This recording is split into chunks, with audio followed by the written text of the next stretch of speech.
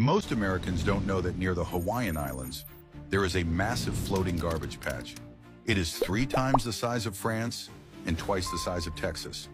A garbage patch covering 620,000 square miles and weighing 80,000 tons, the equivalent of 500 blue whales. That is the Great Pacific Garbage Patch, including plastic waste, shipwrecks, fishing nets, and other debris. The patch is located between California and Hawaii. Most of the waste comes from countries like the United States, China, South Korea, and Japan. It was formed due to the North Pacific Gyre, a system of swirling ocean currents that traps debris in its center. This garbage patch suffocates marine life, and its toxic microplastics infiltrate the air, water, marine animals, and even end up in our food.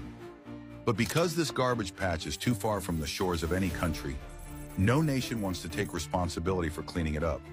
If nothing changes in the future, we might end up swimming in the ocean alongside trash.